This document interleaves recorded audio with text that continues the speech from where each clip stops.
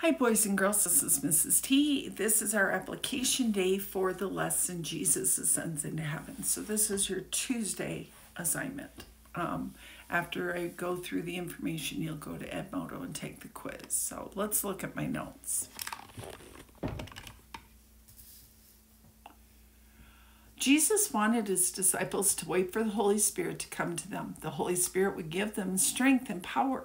Jesus was not talking about physical strength. He was talking about giving them the gift to be able to tell others about Jesus and how he suffered, died, and rose again.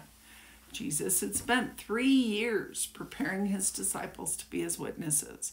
They were now to go tell others about Jesus and how he is the promised Savior. And we do have to remember there were many times during the 3 years, boys and girls, that the disciples did not completely understand everything that Jesus was trying to teach them.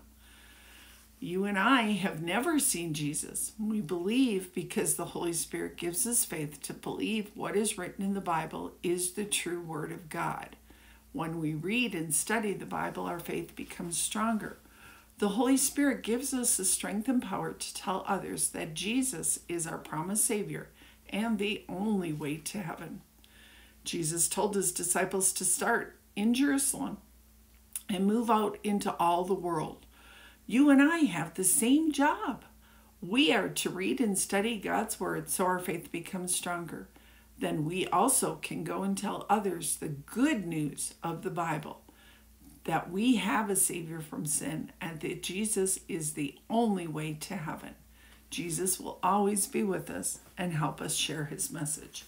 You are God's witness. Go and tell others about him.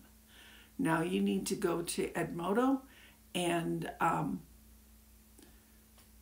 do the quiz that's there.